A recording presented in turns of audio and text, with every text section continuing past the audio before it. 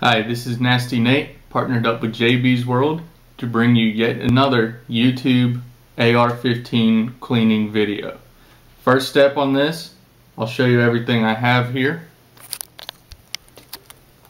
Starting with an AR-15, one-piece cleaning rod, a bronze jag, a bore brush, M16 brush, some cleaning patches, oil, and solvent.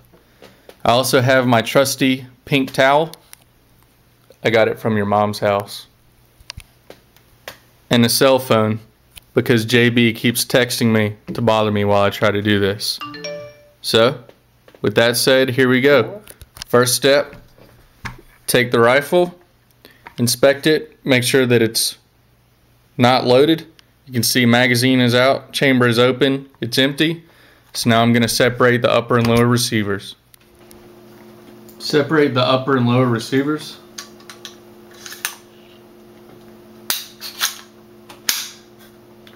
First push these pins out.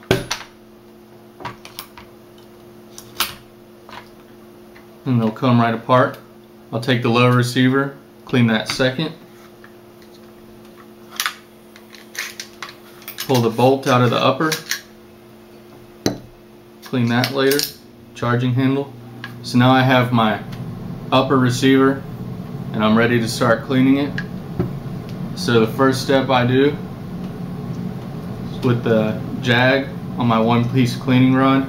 Different people will debate whether they like a one-piece cleaning rod or a bore snake or a three-piece rod.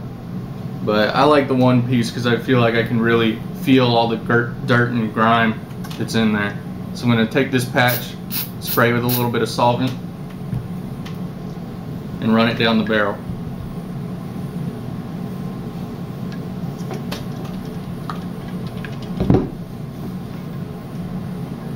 So you can see it comes out, it's already picked up some carbon, some dirt and grime. So I'll pull this back through and do it one more time. The solvent soaked pat, got some solvent in the barrel. I'm going to switch from the jag over to a brush. This is a bronze brush. It's made for the chambering that I'm using. This is a 223. I'm going to push it through. It's important when you're using these brushes that you push it through with one clean sweep and that you don't change directions halfway down the barrel because you'll foul the right. Now I'll switch back over to the jag. Pretty painless process. Put a fresh patch on. And this time, instead of solvent, I'll soak the patch with oil. Any good gun oil will do. And I'll send this through. And I'll run these oil soaked patches through the barrel until they come out free of any discolor, any carbon buildup. You can see that's coming through on the first pass after that solvent and the brush has gone through. I finished running the patches down the barrel. I've got a nice light coating of oil in the barrel and it's free of all the carbon residue that was built up in it. And now I'm going to focus on the inside of the upper receiver.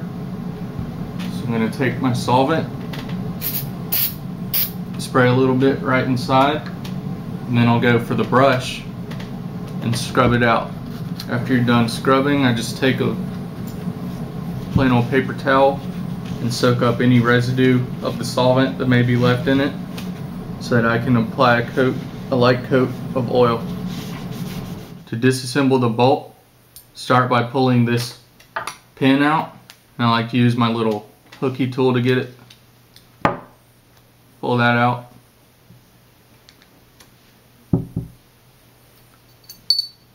Now the striker itself will come out. Turn this sideways. It comes out on a 90-degree angle. And you can pull the bolt face out.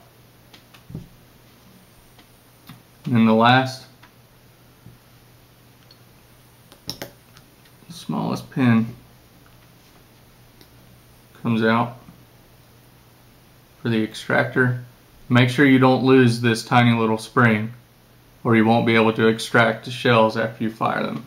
So all of these pieces are going to get solvent, scrubbed with the brush, and then a light coating of oil.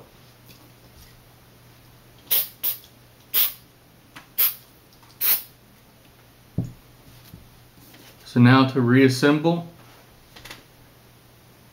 we use plenty of oil in the critical areas.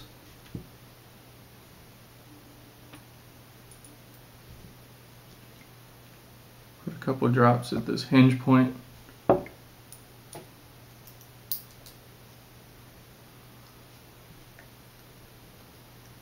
Liberally oil this pin so that it won't get stuck, so that it won't prevent your cases from extracting. Push that in. Oil the outside of this pretty heavily. Put it back into the bolt carrier.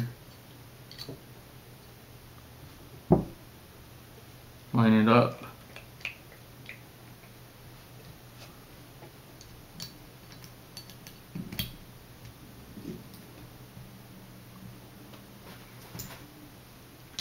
Oil the firing pin.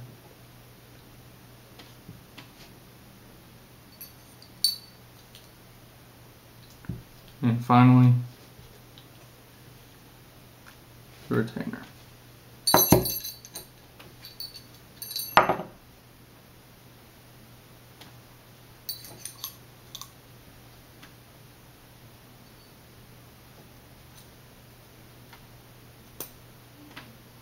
So there you have the bolt reassembled. Final step, touch of oil on these guide rails so it slides nice and free inside the receiver. Now we're going to look at the lower receiver.